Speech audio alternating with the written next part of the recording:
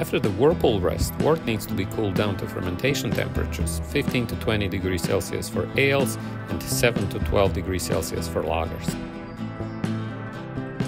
This is done in a wort chiller, which is a countercurrent plate heat exchanger consisting of a number of thin stainless steel plates arranged one behind another.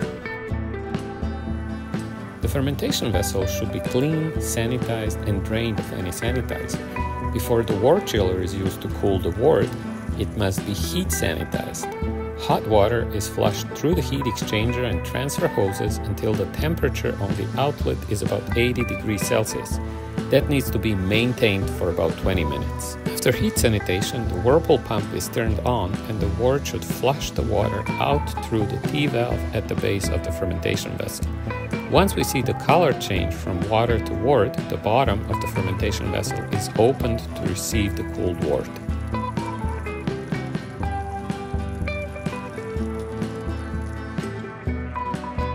It is also important to oxygenate the wort on its way to fermentation vessel. Oxygen is absolutely essential for yeast growth and reproduction. A corny keg containing a yeast slurry is connected to the wort chiller and it's pressurized with CO2 in order to send the yeast into the fermentation vessel. Once all the wort is transferred into the fermentation vessel, the temperature is adjusted and the fermentation process can start.